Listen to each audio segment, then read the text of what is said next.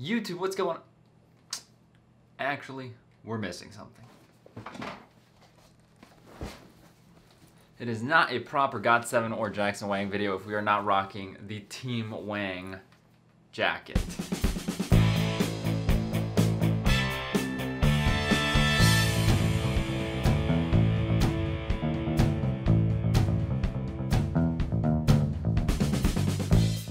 So what's going on, guys? Daniel aka Phoenix DTS coming at you guys with another brand new YouTube video. A little different today. We're not gonna do a Filmmaker reactions because we got some news and talking, and it's just been kind of one of those crazy weeks in the world, and so I just wanted to kind of chill, take it easy, have a little heart-to-heart, face-to-face discussion with you guys. Mainly about GOT7 and all the stuff that's recently happened with them and JYP Entertainment, which is their label. And I just wanted to share my thoughts, what went down, my perception, like how I was viewing the situation from my point of view, and how that's going to affect content here on this channel moving forward. Now, as you guys know, I've kind of recently gotten into the GOT7 movement a lot more aggressively. You know, I've been a fan kind of in the shadows a little bit. You know, my first GOT7 video was Not by the Moon, and then we've recently gotten back into it, and with their new album Breath of Love Last Piece, and we've been doing all those videos, lots of videos for that. I really love the album. It really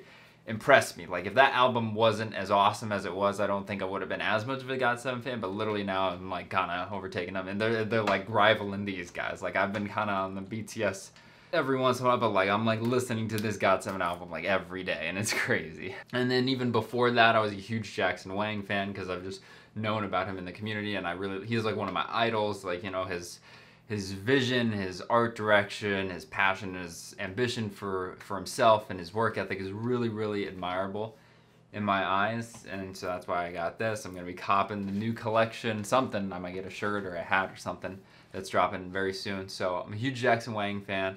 So we've been on that train, and then we got on the GOT7 train. So I was kind of late to the party with GOT7. Some of you guys were commenting down below, you've been with them since debut.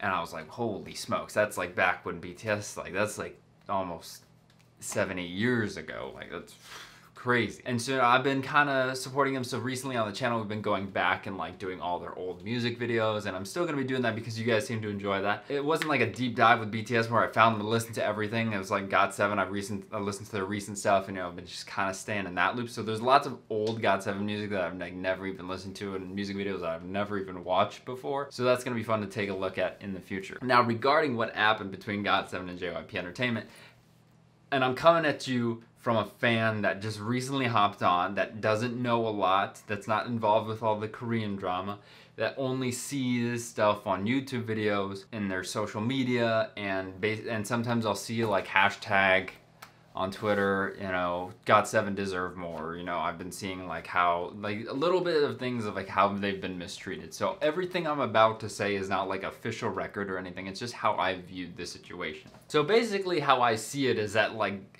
and from a lot of the community perspective, like GOT7 has been mistreated by JYP Entertainment, their label company, for a decently long time. And the way I see it, it's not like an outright just like total mistreatment. It's more just like of a lack of full embracing, you know. It's not like you guys are shit, we're not helping you at all. It's more just like, we're gonna do what we need to and what we've told you to, but we're not gonna go the extra mile and like give you everything we have, you know. It's just like a relationship where like, yeah, we do this, we do the bare minimum, we meet each other's standards, and that's about it. But other than that, I'm not really gonna go out of my way to make sure you're doing good and make sure you're doing the best that you possibly can. I'm gonna do what I said I'm gonna do what I need to, but I'm not gonna go beyond the call of duty. Now, to some things, that's perfectly fine, you know, lots of jobs, and that's okay. But, you know, in this situation, when you see the potential there and how that was not achieved and not attained, it's kind of disheartening that that was a possibility and that didn't happen. Especially when you have lots of younger groups that I'm not really aware of, and I've listened to a couple smaller groups here and there of boy bands from JYP, and I'm not as impressed as I am with GOT7. Those smaller groups have been given that extra treatment, and they have been spoon-fed and given that elevation, like, yo, you guys are the next thing, we're giving everything to you, whereas GOT7, you guys are there, but we're okay. In a way, it's kind of like GOT7 was like the one of the first children, you know, you gave them what you needed to and you were right by them because they were your kid. And then, but then the younger child comes in and you're like showering them with everything, making sure they are elevated to new heights compared to the other one. I don't want to throw names about other things, but I'm guessing you guys already know.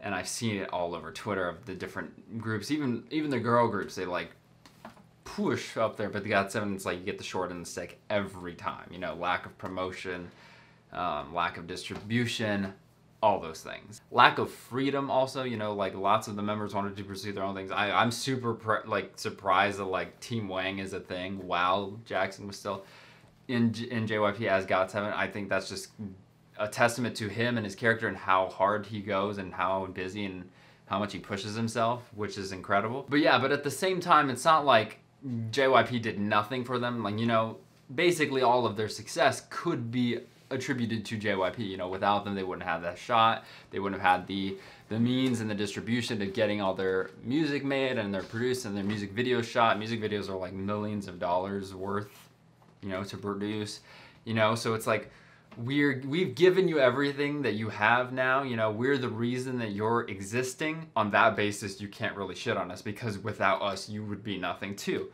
So there's kind of like those two sides of the coin, you know? I mean, of course they could have gone with a different label, I'm guessing, but when you're a trainee or a debut group, I'm guessing it's really hard to negotiate which label. You don't have a lot of leverage because you don't have any success. And it's almost like you're just kind of picking at what you can get at that point. I'm kind of assuming there. So yes, JYP did a lot for them, but they didn't do enough. So now when their contract has been up, I guess they're like, nah, we're out. And they wanted to stick together. This is lots of parallels with like the One Direction thing, I'm guessing. They wanted to stick together, but there weren't any like opportunities with labels that all 7 could agree on, but there's still a GOT7 forever. I think that's awesome. And I don't think this is the end of GOT7. We're definitely going to be seeing more of them, but for now, it's like, until that is a possibility, we're going to be seeing lots of individual stuff. You know, I saw in a post that Mark wants to start a YouTube channel. I don't know the validity of that, but I mean, he has been talking about his YouTube channel, so cool. Let Mark do his thing. Yugyeom is with AOMG now. I think that's what he's looking to sign with. Young Jae is looking into a different company. Bam Bam is going to be balancing Thai stuff in Korea, and then Jackson is full on Team Wang. You know, he said he's producing 15 English songs and 15 Chinese songs this year, which is absolutely crazy. That's a lot of songs. More reactions coming. And then JP, you know, I don't know where he's going to go, but I really hope he continues in music. You know, I love the Def Soul stuff. That is my dude. That is my playlist for...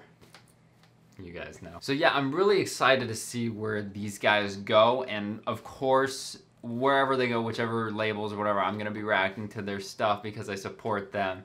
GOT7 forever, you know, we're gonna be checking out new Team Wang videos. We're gonna be checking out new Yugyeom stuff now. I mean, of course, I do have my biases within the group, and like I have like hard biases and then hard bias records. So they're gonna come up a little bit higher in the priority list, but we're gonna be covering it all, don't worry. And as far as the GOT7 content on this channel, it's not going anywhere. We're going to be cranking out more of those videos. I want more discussion with you guys. Let me know in the comments like how my analysis of this whole situation has gone. Am I right? Am I wrong? You know, what missing pieces are there that I've not picked up on yet? And what do you guys want to see in terms of like branching out with the different members? You know, what would you like each member to see? Because we're going to be covering it all. So let me know in the comment section below. Again, I just wanted to take a little short video today talking about this stuff, how it affects the channel. A little update video. We don't get to do this a lot. And these videos don't get a lot of traction, which is also why I don't do them a lot. But I felt like this is important to talk about GOT7 and how we're still GOT7 forever, Team Wang. Woo! And so we're going to continue to support them. More videos are coming every single week for you guys. So that has been me. That has been me talking for a little bit, getting my thoughts out. Hope you guys are excited for this. I know this announcement has been met with open arms from the GOT7 and Agase community. Now they have more freedom. They can fly and do whatever they want, and the boys are actually like fully happy, which I'm really excited for. So if you guys are excited too, don't forget to drop me one of these. If you did enjoy the video, it really helps me out. And subscribe for new videos every single day. And subscribe for new videos every single week. And don't forget to find yourself, be yourself, love yourself. Hey guys, Daniel aka Phoenix DTS checking in with you at the end of the video. If you did like what you saw, please be sure to check out one of these other 2 videos, and don't forget to drop me one of these and subscribe for new videos every single week. Thank you guys so much for supporting me. I love you. Have a good one.